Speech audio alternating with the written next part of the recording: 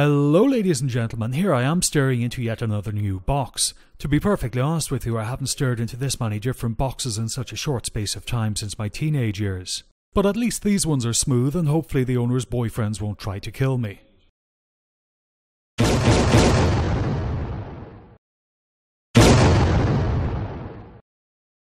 It comes in a nice sleek cardboard no-frills presentation box with the instructions thoughtfully secreted in a pouch on the inside of the lid. But if I know the degenerates who view my channel, I know one thing: they only read instructions after they've fucked everything up. Peeling back the veil, one quickly realises that the old adage is correct: when something is this big, it only comes in black. The stick has a nice bit of weight to it, which is very useful for small movements or as an impromptu weapon to club an escaping punishment measured into submission. At the top of the girthy head is the trim switch, the castle or sensor select switch, and the pickle or weapon release button on the very left. Moving back towards the shaft, the first thing you'll notice is a two-way rotary switch with the push button in the centre position. Beside that is the Recce Event Mark button. Further along the shaft, in the thumb position on the left-hand side, you'll find the Weapon Select button. The head is made from two pieces of tough moulded plastic, while the shaft is made from two pieces of cast metal. I'm told the reason for this is due to the angle of the stick and weight considerations. At the bottom front of the shaft is the paddle switch. Close by is the On Designate button, and then at the very top of the shaft joining the head is the two-stage trigger, which is made from moulded plastic. Doesn't the front of the head remind you of the creature from Alien? At the base of the shaft you'll find the standard Thrustmaster Warthog base connector and thumb wheel. For the millennials among you, these are called PS2 connectors. Back when your mum began selling her body on the internet, they were used to connect keyboards and mice. Here's a quick comparative view of the Warthog stick and the FA18 add-on stick. The first thing you'll notice is the Geiger-esque head on the add-on stick is much broader and more rounded. You'll also notice the new add-on is curved to reach those pleasure zones, ladies. Sorry, wrong script. Incidentally and surprisingly, each stick has exactly the same number of functions. Attaching the stick to the base is almost foolproof. Just carefully line up the connectors and gently push the stick home. I say almost foolproof because I'm sure the engineers at Thrustmaster are scratching their heads at how so many idiots get this wrong, while thanking their lucky stars the gobshites are allowed nowhere near real aircraft. Incidentally, there are some places one should never stick one's thumb. The trim hat is an 8-way switch. For those of you still living in the pre-track IR world, it may be used as a point-of-view hat. The Recce button takes a little bit of force to operate and pushes home with a satisfying clunk. The castle switch is a 4-way hat with a push button. There's both tactile and audio feedback for all operations. The 2-way rotary push button is designed for VR users, but it can be set to any function. I use it in VR for moving the pilot's body back and forward with the centre set as a VR zoom. This is the pickle button and should need no introduction. It takes a little bit of force to apply. The weapon select switch is a 4-way hat with the push button. The axes are slightly offset to make it easier to operate with your beam flicker. As far as I'm concerned, the two-stage trigger is the star of the show. It has a nice tight pull to it. When you squeeze that trigger, it feels like something significant is going to happen. You'd have to be a complete imbecile to accidentally discharge a weapon with this trigger. The paddle switch is just about right to comfortably operate with the stink end of your shocker. This is the On Designate switch. It on-designates things. Now we're going to hop into DCS and take a look at how it all goes together. Just to add a bit of life and have a few things going on, I've created a small mission. In the mission there are a few ships and a couple of carriers with aircraft taking off and landing.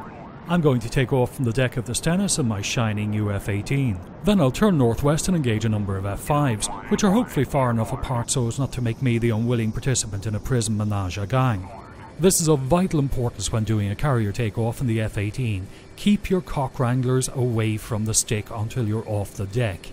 The sheer amount of fuckwits I've seen leaving the deck in an F18 and going almost instantly vertical because they're swinging from the stick like they're in the finals of the World Reach Around Championship is absolutely astounding.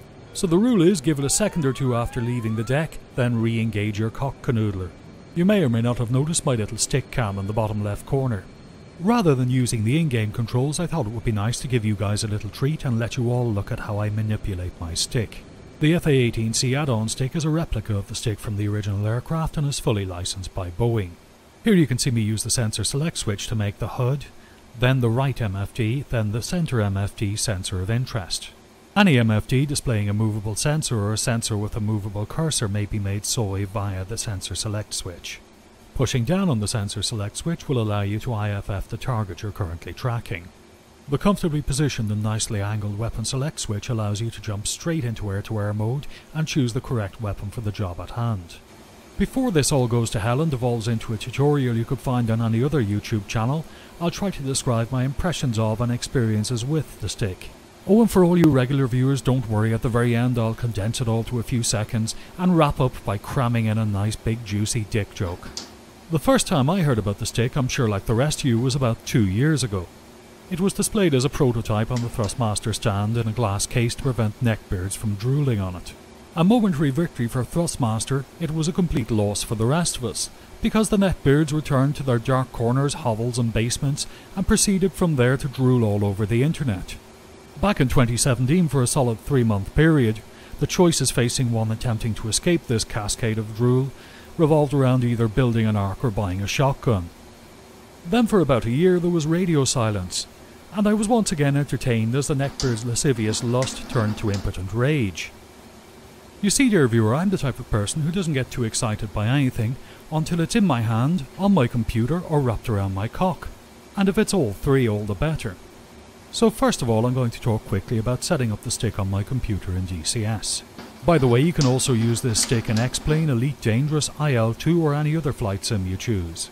Obviously this stick was designed specifically with the F18 in mind, and even more specifically with the DCS F18 in mind. Setting up controls in DCS is a doddle, so you just pop the stick on your Warthog base, assign your controls and away you go. When you've assigned all the options on the stick, there are 3 extra little buttons to play with. If you have a VR headset, you may assign those to pilot position and VR zoom. Or if you still live in the 2D world, you may assign them to chaff, flare and dispense. Now let's move on to the second of my 3 criteria, how it feels in the hand. I have to be perfectly honest here, when I first heard the top part was made from plastic, I was a little bit skeptical. You see, I'm one of those strange people who likes the feeling of cold hard steel in their hand.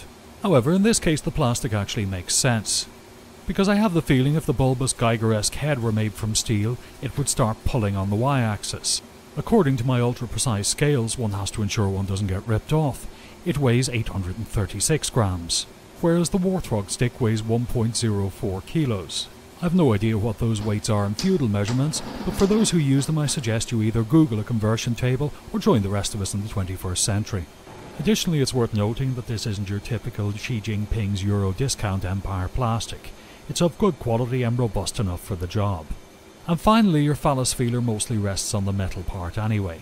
Speaking of phallus feelers, mine are medium size and the stick fits like a glove. All the buttons and switches are easily reached without any uncomfortable contortion of the wrist or thumb. For those of you still paying attention, I'm not moving on to the third of my criteria for obvious reasons. The stick is obviously designed for those who spend a lot of time in the A-18C or sim pit builders. Additionally, it's almost identical to the Harrier stick, not too dissimilar from the F15E stick, and certainly wouldn't look out of place in any space sim build. Now let's move on to the price. It costs around 175 shekels, but if you're the sort of person that keeps very precise scales at home, you'll realise it's not that expensive in the grand scheme of things. Before I sum up, I'll try to explain where I'm coming from. I'm an optimist but also a cynic. My inner optimist knows the glass is half full, but my inner cynic suspects it's half full of piss and wonders if they've wiped their knob all the way around the rim. So initially, while really loving the idea of this stick, I wasn't sure if it was the stick for me. But after a short time in VR, I quickly realised I really enjoyed playing with this stick, and the more I played with the stick, the more I looked forward to getting home after a long hard day and playing with it again. And that also quite accurately sums up my teenage years.